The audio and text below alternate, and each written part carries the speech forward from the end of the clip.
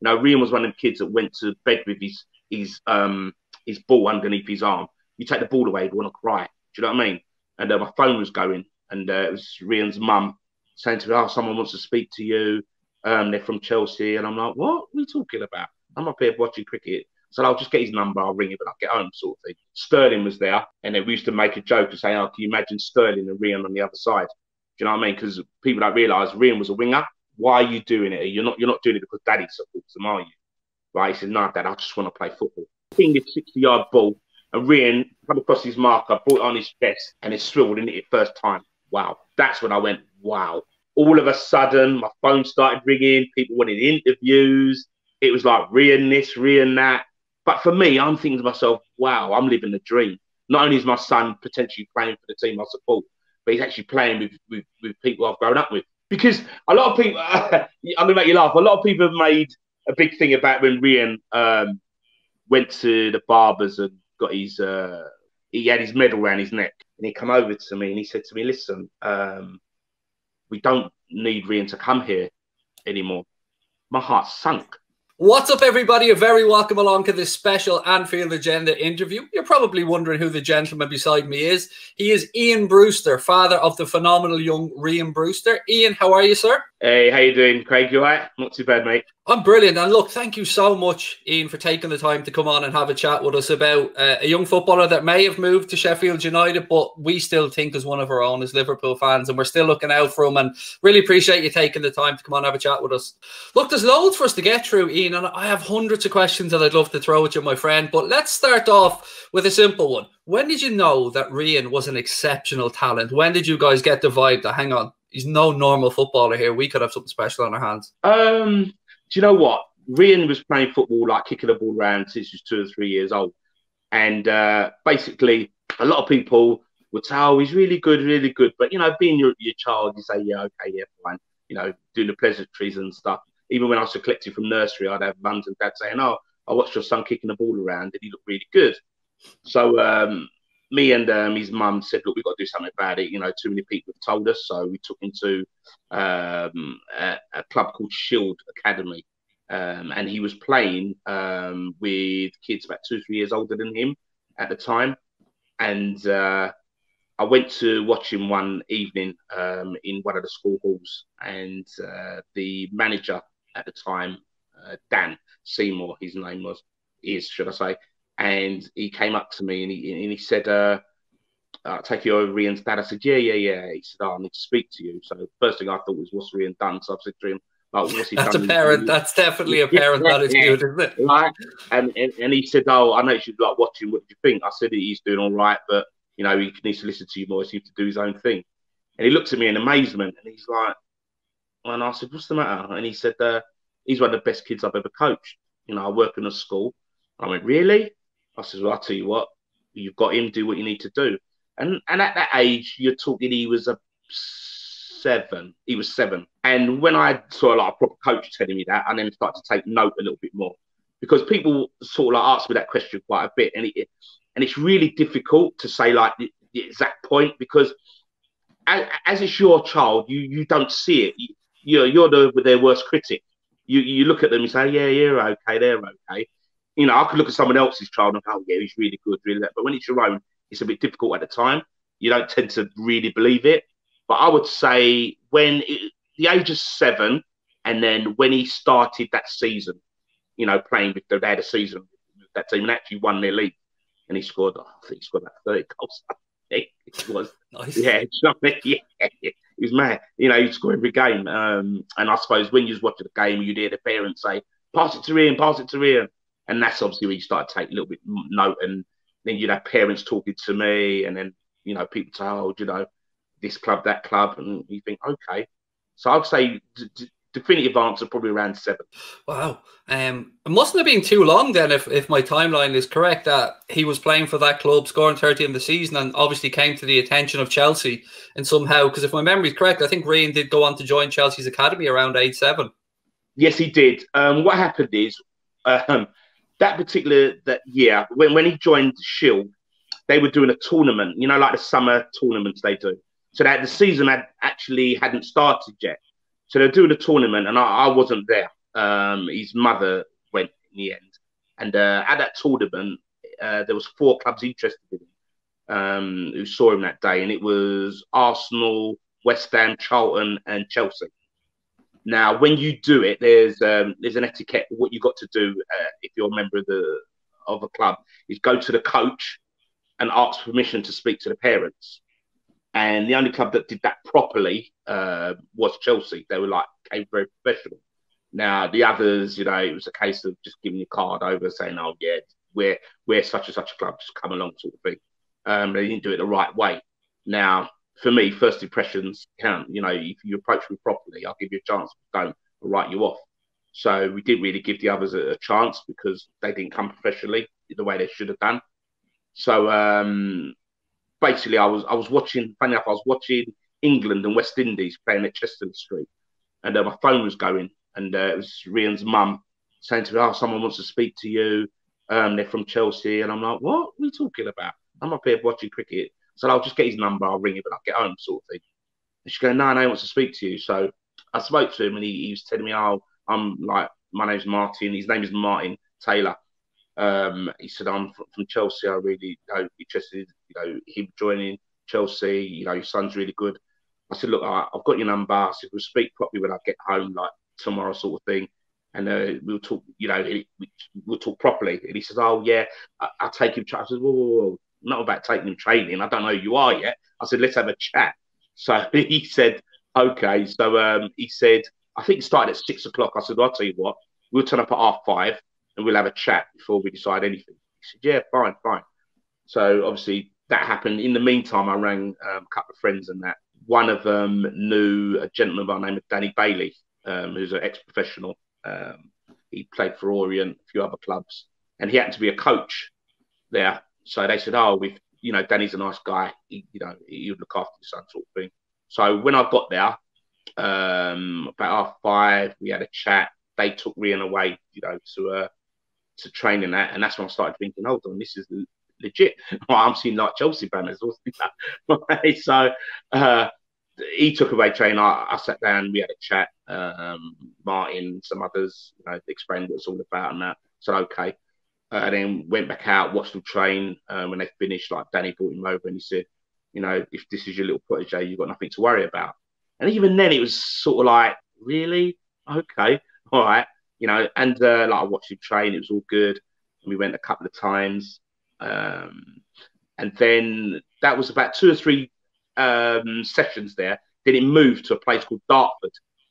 And that's the first time we met a gentleman by the name of Mike Bill, who's obviously now Stephen Gerrard's right-hand man at Rangers. And when we went to Dartford, they did a big seminar to, with all the parents, explaining what it's all about. And then I always remember after that session, he made a beeline for me. And he came over to me and he said to me, "Listen, we don't need Rhian to come here anymore." My heart sunk. I'm like, "Huh?" That's a wood, yeah. That's a wood. Yeah, I went, "Huh?" Right? He went, "Oh no." He said, "Can you make Cobham on Saturdays?" Now Cobham's Chelsea's training, yeah. But obviously I'm like, "Huh?" Right? He said, "Can you make it Saturdays?" Yeah. He said, "Let me explain. Where Rhian is at the moment, this is what you call like development, right? Satellite places. And what we do, the best ones of those train at Cobham, and we call that the elite group." So I went, "Oh," he said, "he's too advanced for where we are now. So he needs to train with the elite boys." I went, "Oh, I get you." He said, yeah. So we then started taking him down there. And for about a year or about 6, 7 months, I think it was, he was training with them. But I said to them, "Look, he's going to be starting football with his team. I want him to play with his friends. I don't want him to be playing like, and just not getting used to playing with his friends." I mean, yeah.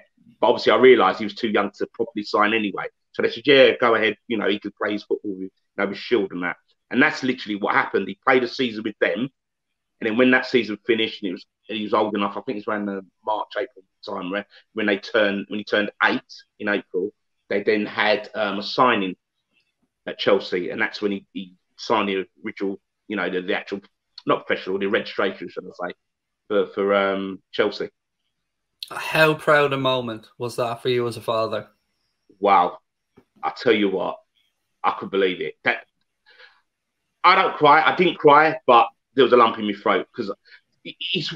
Do you know what, Craig? It was the start of a journey because I always said to Rhian, like, "What do you want to do?" He said, "I want to be a footballer." I said, "Okay." I said, "You serious?" He said, "Yeah."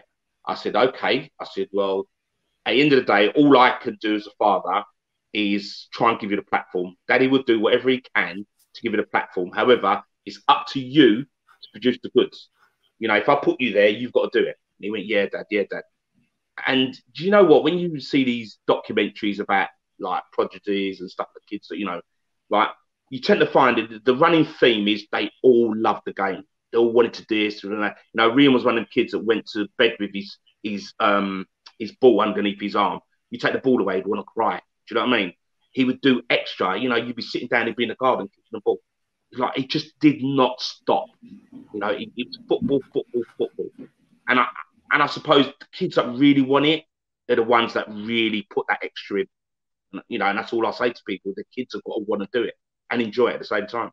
You touched on Michael Beale there a moment ago. I just want to ask how big of a role that Michael Beale played in Rhian's development during his time at Chelsea in particular. Mike Beale, first of all, let me say two things. What a lovely gentleman, and two, what an excellent coach.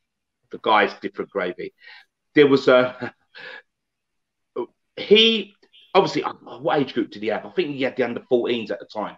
So when Rhian was at Chelsea, we would finish our training session, and then every week, you would stop, you'd walk past these training sessions, and you'd literally watch what they were doing. So you like to see your Mason Mounts, Declan Rices, your Eddie the Kids, all those who were a little bit older. I used to see them when they were young, right? And some of the drills they were doing, you think, wow, do you know what I mean? And you'd look at it and you think, do you know what? I can't wait till Rhian gets there.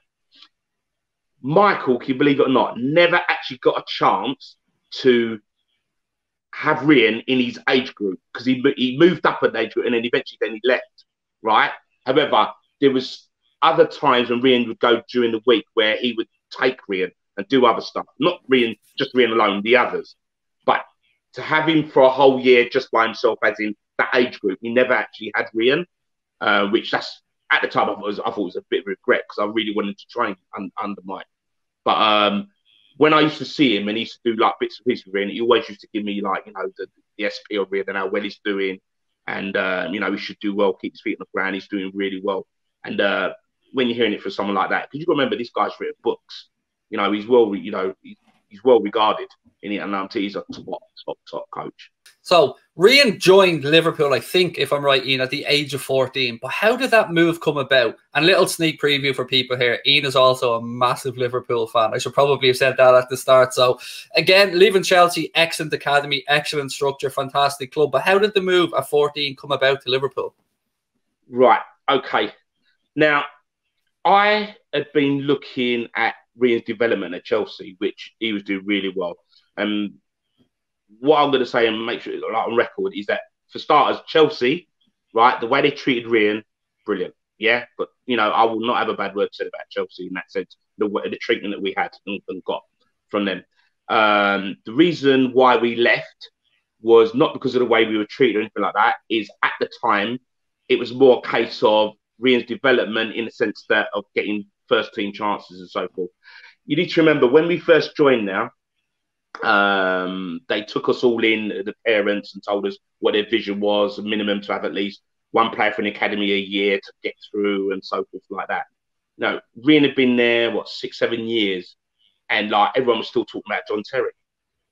Do you know what I mean? It was like, you know, at the time, there's when we first joined, the hope at the time, if I believe it, it was Josh McEachran. Funny enough, his brother, George, played with Rhian. And like Josh, lovely fella, you know, he was doing his thing. I think under Ancelotti, he was really getting through. Then Mourinho come along and the others, and I'm sure it was Mourinho, and didn't happen so much. But we were just looking, and I was thinking to myself, with someone like Josh, who gets a lot of airplay, a lot of, you know, people saying this, because I remember when he went to Swansea, people saying, oh, you know, this kid can find a pass, you know, from anywhere, sort of thing. So, you know, he got a lot of praise. And I thought, if the likes of him can't even get in the Chelsea first team, Rhian's got no chance. So I was looking probably about 2 years prior. I was sort of like having little doubts on what's going to happen. And when it came to that point where I think it's like for the scholar and so forth, there's a little window you get where you can actually look around and sort of like, you know, because technically you haven't signed. And, you know, I was speaking to, at the time, a friend of mine at the time, who happens to be an agent, and just said certain things about, you know, I'm not too sure about reinstating there, sort of thing. And I'd always kept in contact with Mike Bill as well. You know, he never said bring Rhian here or nothing like that. He wasn't that way. You know, he was very professional. So we used to have like banter, and at the time it was Sterling was there, and then we used to make a joke and say, "Oh, can you imagine Sterling and Rhian on the other side?" Do you know what I mean? Because people don't realise Rhian was a winger. Yeah, it was Liverpool that turned him into an out-and-out striker, because he used to play on the right at Chelsea, and we used to make banter and jokes and stuff like that. And as time went on, I said to him, I'd sort of like love him to come to Liverpool. Do you know what I mean? And he said, really? I said, yeah, definitely. But obviously, when I speak to like the agent guy, put a few feelers out and so forth, and Liverpool, you know, was one of them. And conversations were made. You know, obviously, we spoke to Rhian. Rhian said yes, and I, you know, when he told me yes, I said, "Why are you doing it? You're not doing it because Daddy supports them, are you?" Right? He said, "No, Dad, I just want to play football." Do you know what I mean? So that's how that really come about. Yeah, it's beautiful to hear. And you know what? I just want to play football. From our conversations that I've had with you, both on and off air, that's a team that keeps coming through with Rhian, and it will come through with any successful youngster like that. Is they're obsessed with the game. You talked about him going to bed with the ball. It's absolutely fantastic. And when he went to Liverpool and the move was made and he was up there, what was it like from a family perspective? Like Rhian going all the way up, you're based in London, Rhian moving all the way up to Liverpool, or did he commute up? What was it like when he made that transition? No. Right, basically, what was decided at the time with Rhian's mum, I said there's three choices. Either I move up there, you move up there, or it doesn't happen. This is when we more or less could see that we could go there. And then it was decided that I would go up there. So I actually moved up there for 5 months when Rhian first went up there. But a week before I actually moved up there, his mum arranged for him to live in Diggs. I was still up there, right, in the background sort of thing. You know, I spoke to see him every day and that. That was easy because I was around. Yeah, so he had that familiar face still around. When he went up there, he actually went to the parents that had Raheem Sterling. Do you know what I mean? He actually went to those parents. Yeah, I know. So, no, they were a nice couple. Yeah, he was doing all right there. And Rhian, it's weird because Rhian actually said to me, "Dad, I've got no worries for you. You can make friends anywhere." Because he was more worried about me going up there by myself than him going to play football. He just thought I'm going to play football. Do you know what I mean? So, yeah, that was good. It wasn't too bad because of the fact that I was up there, so that helped. I moved back down to London when his mother then moved up there. Part of his football and education at Liverpool, seeing him rub shoulders and train and practice with some former legends of the club like Steve McManaman. And what was that like? What was that like as a parent? You're looking at your son out there on a pitch with somebody who you've idolised personally, Steve McManaman or Robbie Fowler or even Rushy, if you bumped into him walking around. It must be so surreal, just from your perspective. Do you know what, Craig? It's weird because I'm more excited than he was. Like, obviously, he's loving it and everything like that. But obviously, like you said, these are legends. These are guys I've grown up like, oh my God, Steve McManaman. And like, he'd come home and he'd talk about, yeah, I this and I Steve. And I'm like, who's Steve? And he's going, I'm Steve McManaman, Dad. And but he's just talking like it's just a mate, you know? The respect was there, but, you know, he just did what he had to do. But for me, I'm thinking to myself, wow, I'm living the dream. Not only is my son potentially playing for the team I support, but he's actually playing with people I've grown up with. Do you know what I mean? And they're taking time out and they're calling his name. They're kicking the ball with him. You know, it's really hard to put it in words. It's just absolutely surreal. You know, it's brilliant at the end of the day. Looking at Rhian then going through at Liverpool, progressing through the underage levels, were there any games or moments or victories that stood out for you where you thought, my son's absolutely nailed it here, he's had a blinder? There's a goal he scored. Oh, man, was it against Norwich? Oh, I've got it somewhere on my phone. He scored a banger. he got the ball up. I don't forget, I was behind him, like looking down the pitch. And when he come to him, you know the ones where you go, hit it, right? I think it took one touch and he went, bang, top bins, right? And I went, yeah. Do you know what I mean? No, it was just, do you know, for me, it was just more development. You know, I think one of my favourite has to be, one of my favourite goals of his is when he scored in the under-23. There's 2 goals that stick out, and they were both volleys. I don't know if you remember, there was one when I think his name was Lloyd, I forgot his second name, he was centre-half. He moved on. And he hit it. Lloyd Jones, if my memory's correct. I think it was. He pinged this 60-yard ball, and Rhian come across his marker, brought it on his chest, and it swiveled in it first time. Wow. That's when I went, wow. Yeah. And the other one was against, I'm sure you'd be happy as me, it was against Everton. Nice. Right? Yeah. It was the ball got pinged to Herbie, right? And Herbie Kane cut inside and pinged the ball over to the back post, and Rhian come in for the back, volleyed it first time. Oh, different gravy. What does it feel like as well? Again, sorry, I'm almost asking these as a fan and a parent, but what does it feel like to watch your son walk out in the Liverpool strip, just in the strip, man, with the shirt on, with that liverbird on his chest, being a massive Red yourself? Well, do you know what? One of the first times I see him come out, not a lot of people I think remember this. People talk about his MK Dons games, his debut, which, yeah, it is with the first team. But he actually played for the under-23s when he was 16. And not a lot of people remember this. He actually played against MK Dons, right? Mike Bill at the time was the manager. That's how long ago we're talking about. And he was doing well, and he played. Like, he was sub, and he come on. Within 6 minutes, he scored his goal. 6 minutes. He ran through, and he done the keeper with his eyes. Yeah? Like, sat the keeper down and put the top bins the other, right? Not a lot of people will know that. But obviously, I was in the stand and watching him run up and down, and I was like, wow. But for me, my biggest memory was when he didn't actually come on. He was a sub against Crystal Palace. I don't know if you remember. He was 17, I believe, at the time.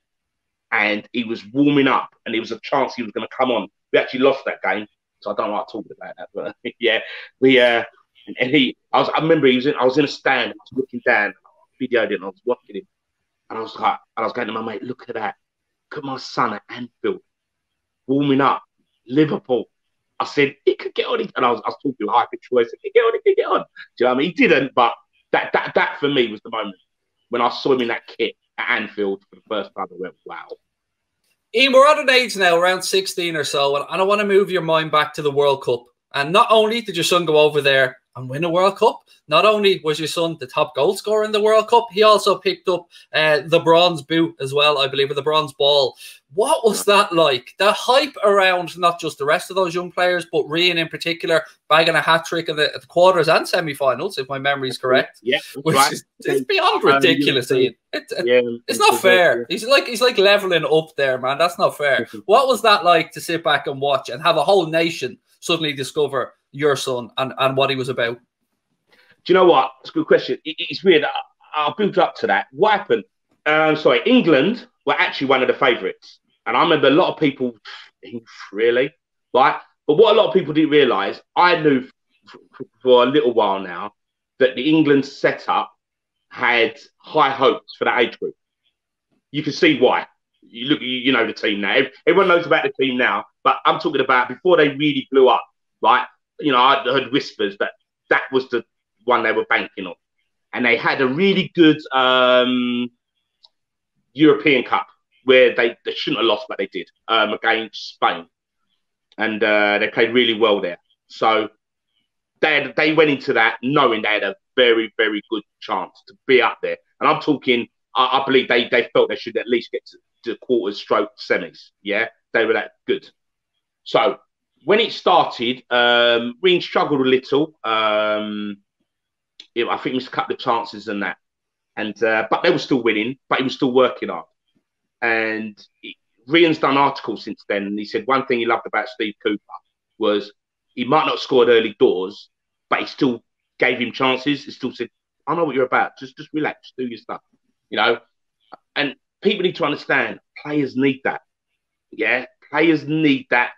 You know, a little arm around them to know that they've still got your backing. And I remember me and Rhian had a conversation because I happened to be in America at the time, my best friend, and in Atlanta. So obviously Rhian would FaceTime or we would call each other and so forth. And I said to him, son, I think it's about time you join the party. I said, you know, come on, you're a goal scorer. I think it's about time. He went, I know, Dad, I know. That was when he scored a hat-trick against USA. And my best mate said, Ian, I think he answered your question. I think he's joined the party. And that I was like, wow. That was that one. Then when he did it against Brazil, and I'll be honest with you, I said, you know, I was thinking, oh, Brazil, you know, might be bitten off more than we can chew here. And we played, and I think we scored at the right times. They missed a couple of gilt-edged chances, and we capitalised. And when he scored that hat-trick, that third goal when he wheeled round and then ran towards Steve Cooper and sort of like was holding his shirt and stuff like that. Do you remember back in the day, do you remember when Tardelli scored that goal? And he sort of like... That's one for us oldies. Yeah. I'm showing the age here, aren't I? Yeah? Like, do you remember that Tardelli moment when he was like, oh, and he's like, he didn't know what to do. When I looked at Rhian running towards Steve Cooper, I just thought of Tardelli. And he was like, we've done it. And like when he scored that, and I was like, wow. Right? And I just could not believe it when he scored that goal. And, you know, obviously took the hat-trick and that. So that was then. And then when it came to the final, it's really mad. When we were losing, like 2-0, I was watching my best mate, and I said, do you know what? If we score a goal, I reckon we could get back in it. Do you know, I reckon we could do something. I said, I know we're playing all right. I said, but we're not playing really bad. We're playing okay. And obviously, we all know Rhian scored that goal just before half-time, which I think is the best thing that happened. I think mentally that's what done Spain. Because in other games, they used to capitulate when they went, you know, they struggled in the second half. And when that went in, I thought, right, game on. And obviously, the rest is history. Went on and scored another 4 in the second half. 5-2, there you go. But it was surreal. It was absolutely surreal when all of a sudden my phone started ringing. People wanted interviews. It was like Rhian this, Rhian that, and like it was a bit of a roller coaster. Do you know what I mean? But at the end of the day, it was all about what he did. You know, Houlden, brilliant. You know, I was so proud of every single one of them. But obviously, you know, you got that little bit. You know, my son scored 8 goals, so you got to be happy with that. Let's not just gloss over this. Your son bagged a hat-trick against Brazil. There's not many people at any age group in their life, Ian, that are going to be able to look back and think, my son bagged a hat-trick against Brazil and then was part of a team that won. There's not many English people who get to win a World Cup. Let's be frank about this, man. You know what? And even less of us Irish, of course. That game against Brazil, do you know what? Because obviously I've had chats with Rhian about the World Cup and stuff. And I said to him, be honest, son, like going in like Brazil, what did you think? Right? And he said, you know what, Dad? We had a team meeting, we were talking, and he said, our attitude was this. He said, we know what Brazil's about. They're a good team. You know, you let them have the ball, they'll hurt you. He said, the way we felt we had to deal with them is they don't have the ball, right? They defend against us. And I tell you what, Craig, it was so refreshing. You remember, I've been brought up watching England playing Brazil, where Brazil just take the mick, yeah? And like would stand off them, yeah? And allow them to do what they've got to do and blah, blah, blah, right? And no one's brave enough to say, no, we're playing our football. This is what I tell people as well. The youth of today, their attitude, I love it. Absolutely love it. They don't care. They don't care about reputation. Don't care who you are, right? It's about me. We're going to show you what we can do. You know, that's why they play with that swagger. You know, your Fodens, you know, your Jadon Sancho's as well, your Callum Hudson-Odoi's as well. They express themselves, which is beautiful to see. You know, when you're hearing all the Germans now talking about, oh, we want the best English talent, who would have said that 10, 15 years ago? Do you know what I mean? Yeah, now, everyone's coming for our talent now, you know? So that was brilliant. So when he said that, I went, that's actually brilliant. You know, and I said to him, what was your hardest game? Right over there. I thought he was going to say Brazil. He went, you won't believe it, Dad. I said, who's the hardest game? He went, Japan. I went, what? He said, Dad, they were fit, right? They were so organised. And he said, Dad, they gave me no space. He said, I had nothing to work with. He said, he said, that's the one that went to penalties. He said, believe it or not, that was the hardest game we played all World Cup. It wasn't even Brazil. He said it was Japan. I went, wow. And these are little things, little nuggets of information. You think, oh, really? He said, yeah, Dad, I'm telling you. Ian, after the World Cup and everything that came with that, the whole world's eyes were on Rhian. And funnily enough, the way timelines go, he was approaching 17 or so then when he's able to sign his first pro contract. Unfortunately, as we spoke about off air, he picked up an injury. But Liverpool still wanted to get Rhian to sign on, obviously, because they thought really highly of him, as you can understand. But I imagine, and I'm not expecting you to give any information here that you're uncomfortable with, but I imagine there must have been so much interest in Rhian. I mean, I've heard about interest from maybe Germany and other clubs. I remember Melissa Reddy, an excellent journalist at the time, did a piece just letting us Liverpool fans know quite how many clubs around Europe were interested in Rhian. And I remember as well when Mohamed Salah picked up his Player of the Season award, I remember Kloppo went out of his way to bring up Rhian in his speech about Mohamed Salah. And that's the moment I just thought, the gaffer has faith here. The gaffer knows what we're all seeing.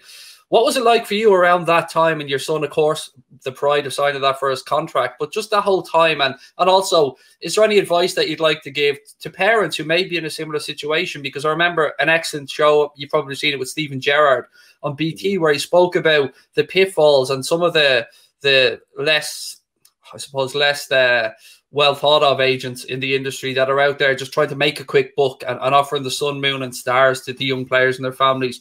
I know that's a bit of a long-winded question, but please address it in any way you want. Right, yeah, you can remind me of all that question in a minute. I'll try to remember every point.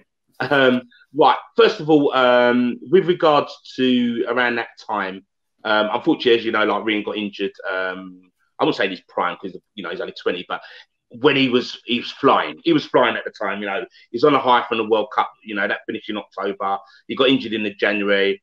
Klopp was already making, noises that, yeah, he's going to be involved. And then he got injured, which, he was at 15 months, which totally set him back. But the thing for me was the fact that straight away Klopp got him involved in the first team setup. So he moved from Kirby up to Melwood. So every day he got his own physio, and he's actually, working with him, to get him, rehabilitation. That was brilliant. All the right noises with regards to you still part of my plans and so forth like that. That, for a young kid to be told that when, he's lying down in bed and, he's having to go do his weights every single day thinking what's going to happen, I think personally helped him a lot. From a family perspective, obviously he gave us, a little bit of confidence of, of what potentially could happen. They're still wanting professional contracts and X, Y, and Z. And yes, I'm not going to lie. Yes, there was a lot of interest, but I suppose you expect that from what he did in the World Cup. For Rhian, it was all about football. It was like the Chelsea scenario. It's all about football, not money. Yeah, because if it's about money, there's other clubs you could have gone to. Alex Inglethorpe brought in like little salary caps for academy players. Do you know what I mean? And what I love about Liverpool is they pay on performance. So you start off on X amount, so to speak. And if you're really doing a business, they rip up your contract, give you another one. I love that. Yeah, rather than giving someone a massive contract at a young age, and then it's like, I've made it. No, you haven't really, mate. I've always said to Rhian, you've only made it when you're one of the first names on that team sheet every week. So you've got the manager's trust and you're playing every week. So you're that first 11. Toughest game, you're there. Each game, you're playing all the time. That's when you start saying, I've made it. Not when you're flitting in and out sort of thing. So that's what I loved about Liverpool. It's like dangling that carrot and sort of like said, yeah, you do this, you do that. Yes, with regards to other clubs being interested, yes, that's correct. But ultimately, Liverpool said the right things. You need to understand at the time that Rhian, we were thinking about signing or not sort of thing. You need to understand, Danny Ings was there. Sturridge was there, obviously Origi, and then you still got the front three as well. Do you know, so that's a lot of people in front of Rhian, you know. But at the end of the day, you know, you can't knock the guy, you know, the kid, should I say, because he wants to play football. Now, if it means he has to go elsewhere, then he has to go elsewhere. Not that he wants to, but, you know, he's got to look at his career. But, you know, the conversations I had, Liverpool assured that he was part of the plans, said the right noises, and like the rest is history. You know, he signed when he was 18, when he could have signed at 17. So he signed at 18, May 2018 he signed. So that was a lovely moment. Got to meet Klopp. God, he's tall. Right? I've been in a room with him at a press conference. And, you know, I didn't even got the courage to ask him a question. I was too in awe of Klopp. Oh yeah, he's definitely a presence. Yeah, and I can tell you his charisma is exactly the same. What you see on telly is what you see in real life. You know, he's a lovely fella, beaming smile. You could tell he was proud to have got Rhian. You know, we were proud as parents. You know, me, that was it. I've got pictures of me, Klopp and Rhian and that. You know, they'll be there forever. Do you know what I mean? So it was actually brilliant, absolutely brilliant. Signing at Melwood and stuff. And I just thought, wow, I've lived the dream. My son signed for my club. Do you know what I mean? I've been supported since, 1987, 88. So, and that was because of John Barnes, by the way. But yeah. Love John Barnes. Love Barnes. What a player. Right. So, yeah. So when he signed there, it was just, that was the icing on the cake for me. You know, Rhian had done it. And I said, Rhian, this is where it starts now, you know? With regards to agents and so forth like that, what advice would I give? For a parent to another parent, do your research. Find out maybe who else they've got. Ask questions. Don't just go with the first one. Compare. Another thing I always say, right?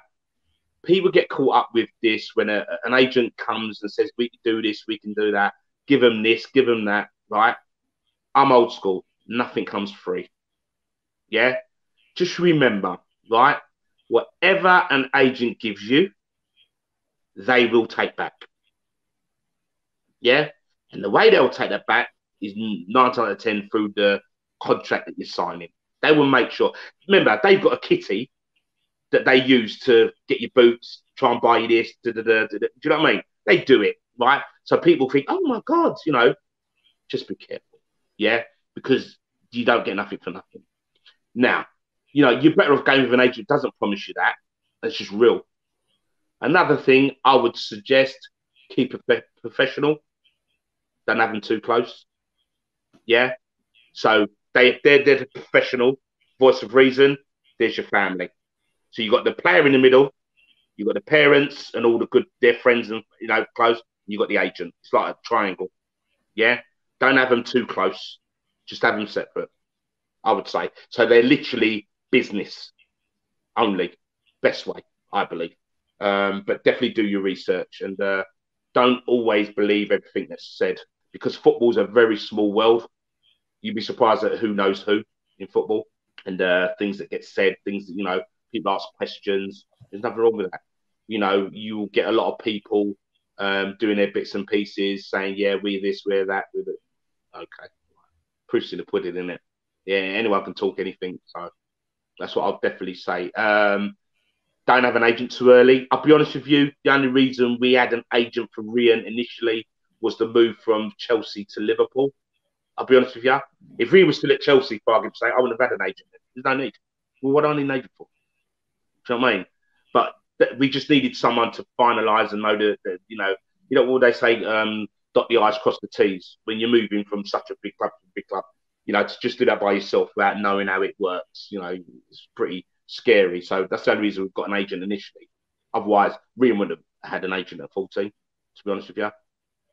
Ian, one of my favourite memories of Rhian's, and I'm going to ask you a serious question here, was Rhian with the scarf around his head or the flag around his head? I think it was a scarf around his head with the Champions League medal around his neck. Now, my question to you, sir, is how long did it take before you were strolling around the house with that Champions League medal? Right. Okay. Right. The only time I saw that medal was because obviously I was at the game, like close, obviously family and friends. We were allowed to go to the game and so forth. You know, well looked after by Liverpool.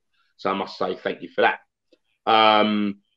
But that night, I see it obviously because after the game, they went got changed and then we went to a hotel where we saw the players. You know, obviously you select through because we had to have a special pass to get through.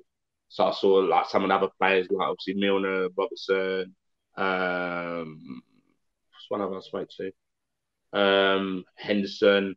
But that particular night, I got a picture of me holding the cup.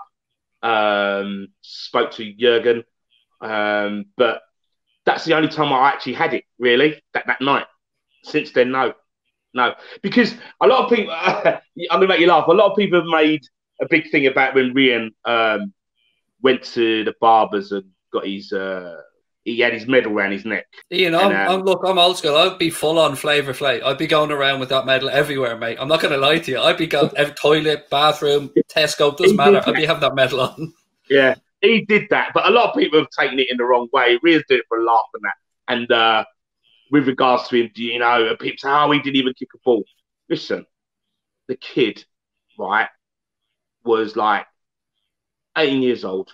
Yeah, he's at the Champions League final, right? He saw it as his mates winning it, and he just wanted to be part of that. Yes, he was part of the squad. He knows he didn't play. Don't you think there's a bit inside of Rhian saying, you know what, I wish I, you know, of course it is. But at the end of the day, he's a team player. Yeah, he saw it as his mates that he trains with every day. Yeah, that helped him through when he was injured. All of that, right, to be part of that. Yeah, so all he did was rejoice it with them. Yeah, so yes, he's walking around his medal. He's just thinking, yeah, my team, my mates won it. That's what it's about. He's not thinking for 1 minute, I won it because I played, I did this. It's a lot of rubbish. But a lot of people have taken it as, oh, look at him going around with his medal around his neck, thinking he had done it. You know, it's not totally taken out of context. You know what I mean? But hey, you know, you can't stop what people are thinking and saying. Yeah, that actually leads me nicely to something I wanted to talk to you about. And let's go look at young Nico Williams recently as a good example for Liverpool. He broke through, lots of fanfare. And then like any young player, there's ups and downs. Sometimes the manager introduces them, they play a few games, the manager pulls them back out, they go into the under-23s. What's it like as a parent when you see nonsense being written about your child? Never mind the football stuff. This is your child. This is someone you brought onto this planet. Seeing people who don't know anything about Rhian, as you said, that were his mates, the people that helped him through his recovery. There's a family feel about Liverpool. That's what we all buy into. That's what You'll Never Walk Alone means. It means something. So what does it feel like when your son or any youngster, maybe friends of yours, as you said, all the parents would have been close and players were going up. What does it feel like to see that nonsense about young players being written off after one poor game? That's a great question. I'll be honest with you. Like anything, football's about opinions. Yeah. I've made a little pact with myself. At the end of the day, I watch football and I talk about a player, whether I think he's good or bad. So I have to expect the same for Rhian. Now, being a parent, I personally have no issues when people talk good or bad about Rhian's playing ability. Yeah. Sometimes I question some of what they say in the sense that, well, actually, like when they say about, you know, he can't do what Salah could do on the right. Well, before you know, if you do your research, Rhian used to play on the wing, he used to score goals for fun, Chelsea on the wing. Yeah, I know it's thingy football, but I'm talking about the mindset of what a winger needs to do. He knows all that. He could get chucked out on the left or right. He's done it before. So things like that, I think, yeah, whatever, mate. But the only time it affects me per se is when people question him as a person, not anything to do with his football. That's when I take umbrage about it. And I've had to put somebody once in their place on Twitter about that. He started talking and putting out rubbish about, yeah, I've heard he's got an attitude problem and all this. And I basically said to him, really? Right? And he's the person sort of like, yeah, like, you know, like, who you sort of thing. I didn't tell him I was his dad, but I think he realised by the end of it. And I said, you know what, I'll leave it there because obviously you know him better than me. And I think he worked it out and then he backed off. But I'm thinking to myself, don't talk about my son from a personal perspective because you don't know him. You don't know him, so don't comment on that. Yeah, Rhian Brewster's rubbish. All right, happy days. You know, that's your opinion. Rhian Brewster can't do this. Okay, fine, mate. Cool. Yeah. Rhian Brewster's got an attitude problem. I heard he's this. Yeah, always hear. It's always I heard. It's never the person himself. I heard this. Like, shut up. You don't know. He's not like that. I tell you, Rhian is one of the best with kids, right? He has so much time because these are things I've instilled in him from when he was young. You know, because I remember I went up to meet him one time in Liverpool, and we were out in the Pizza Hut, and someone like wanted his autograph for that. And that was one of the first times I'd experienced it, you know. And I laughed. I went, "Wow, someone's asking my son for his, you know, for his signature." And he said to me, "I said, are you all right with that?" He said, "Yeah, Dad." He said, "I don't mind."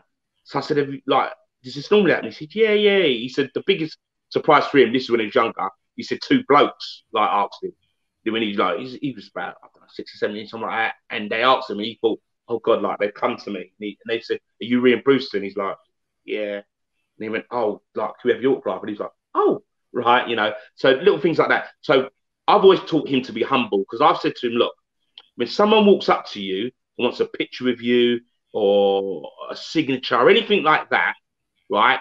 Whether you're having a bad day or not, give them that time because you need to understand they may never see you again. So that might be their only chance they've got to see you. So you've got to leave a lasting impression for them. So when they walk away, they can say, "Yeah, I saw it, Rhian Brewster 3 years ago at such and such.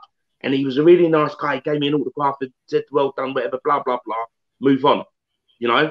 And he went, "Yeah, you're right, Dad, you're right." So, I remember once he said to me, he was in the restaurant with his mum and his sister, and people come up, and he said to him, "Look, I don't mind." He said, "But if you don't mind, let me just finish my food."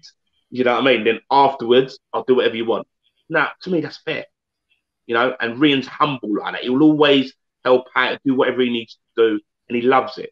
So, yeah, answering your question, like I said, once you question him as a person, that as a parent, that's hard to take. Yeah, and look, to any fans that may be watching this, always think about what you're right. I mean, it's easy on Twitter to dehumanize somebody, but there's a human at the other end of that keyboard or the other end of that. So thank you for giving us that insight. So, Ian, we had Rhian Brewster breaking through, going getting that Champions League medal. Then we had the loan move back with Steve Cooper, interestingly enough, at Swansea, where we really started to see Rhian blossom into a man and what he's capable of. What was it like for you watching him his time at Swansea? I tell you what, it was brilliant. You know, talking to him and things he wrote, like he's done interviews since, he become a man, I would say, because it's true what they say, under 20 football is under 23's football. I think when you're playing under 23's football at 16, that shows you must be held in high regard. Playing it at 16, you must be doing something right. Yeah. However, I always fear for if you're still playing under 23's football when you're 21, yeah, that onwards. Unless you're one of the first team coming back from injury, you're doing it. I always think to myself, you need to start playing men's football, yeah, at that sort of time. So when he got a chance to go to Swansea, and obviously being with Steve Cooper, I think it was one of the best moves ever because you remember he was coming back from injury. He was trying a little bit with Liverpool. It wasn't really working out. He's still growing his body, still trying to, go through the rigors of teaching your body, your muscle memory, what you need to be doing, and the rigors of football. And the only way you could do that, you could do as much training as you want. You really need to be playing football. So when he went to Swansea and he started playing for a manager that trusted him, yeah, that was the first and foremost, trusted him. And he started doing his thing. And I remember his first game. You remember he went now, and his first game, right, was against Cardiff away. Now, you couldn't get any bigger than that, could you? And fair play to Steve Cooper, right? He played him. Because everyone's going, oh, he might get on, not sure that. Played him, right? And I remember one of the defenders stuck one on him, right? But one of the commentators said, like, welcome to Championship football. Rhian got up, dusted himself off. Later on got booked, right? Because he stuck one on one of them, right? And I thought, that's what it's about. Because I've always taught him, don't let anyone take the mick out of you. Don't ever do that. Don't let them take the mick out of you, right? So that was that. So, he played that game. And then, obviously, he was doing quite well, playing, doing his thing. But one of the things he said that he learned from that was having to play, because in the Championship, sometimes play 3 games a week. Do you know what I mean? And that was hard. And he said there was times he wanted to give up. Like, when I say give up, because it was hard physically. Because, you know, he's gone from all of a sudden trying to get back from injury and did a bit of training to playing men's football. So that was hard, and he learned how to deal with that. And then obviously had the lockdown, I think gave his body a little chance to recuperate. And the rest is history. The run he went after that. But then this is another thing. You know, I believe Steve Cooper slightly changed the formation, right, to bring the best out of Rhian and Ayew. And, you know, they nearly fired him into the Premiership. And when you're a player and you've got a manager doing things like that, you think, okay. And it got to the point, you know, every time Rhian walked to the pitch, I thought he was going to score. It reminded me of watching him playing youth football, where I was confident he would score. He would score. He was in that vein, like, do you know what? Nothing's too hard for me. I'll do what I need to do. So for me, in a nice little case, he grew up. Totally grew up. And I think it was brilliant. Absolutely the best thing that happened to him. And it put him back on the map. I said to him at the time, I said, you've now shown the football world what Rhian Brewster's about again. Right? There's so much talk about it, you know, what you can do, but now you've shown them what you're about. You know what I mean? You don't muck about it. The goal's there, bang, it's it. And that's what he's about. He doesn't muck about. That obviously brought us through to the summer then, and there was a lot of what's going to happen. Is he going to go? I think Leeds were mentioned at one point, I remember reading about, and there was a lot of what's going to happen with Rhian. And for whatever reason, and I don't want to touch on this because it's a very personal thing, he went and he signed with Sheffield United. There is a buyback clause in there from Liverpool's perspective, but I don't even want to ask you about what that was like, because that's your own family business. I want to know what the future holds for Rhian Brewster. What's your hope for your son's the rest of his career? For me, first and foremost, me and Rhian, we have steps. You know, there's no point in saying, oh, this and that, you know, so and you know, have objectives where it's just too far-fetched.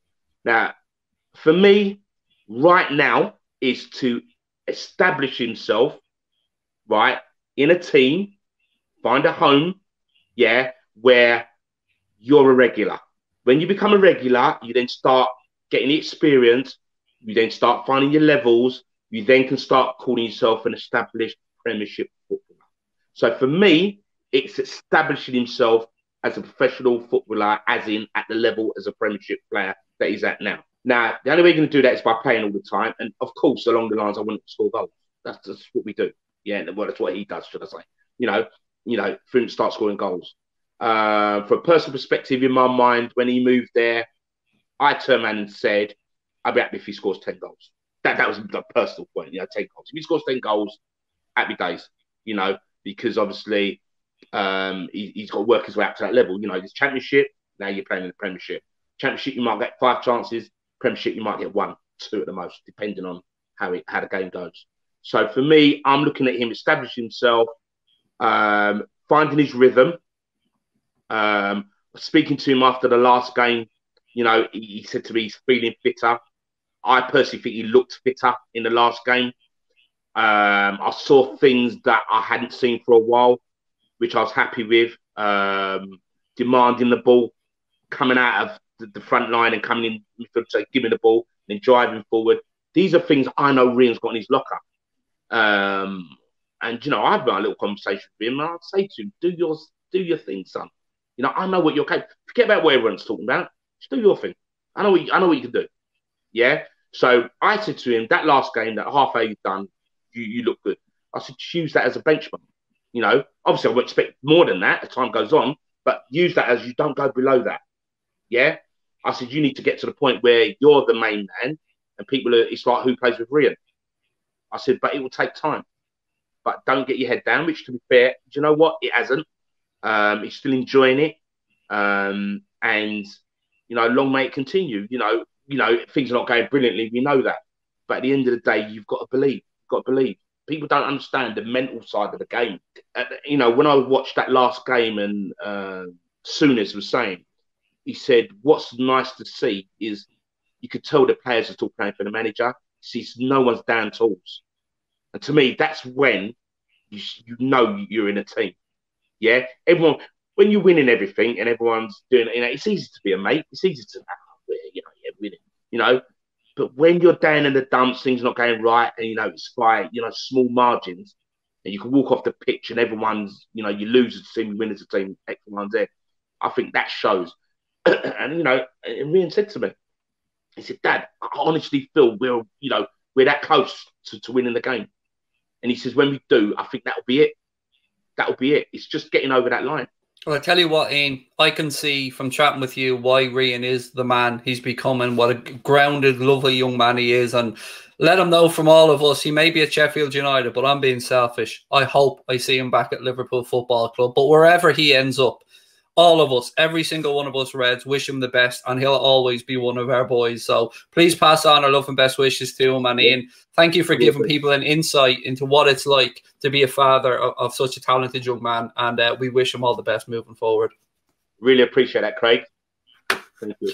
Thank you very much, ladies and gentlemen. That was Ian Brewster. And look, I know you're going to have lots of things you want to talk about, so please let us know in the comment section what you thought of this video. And again, thank you so much to Ian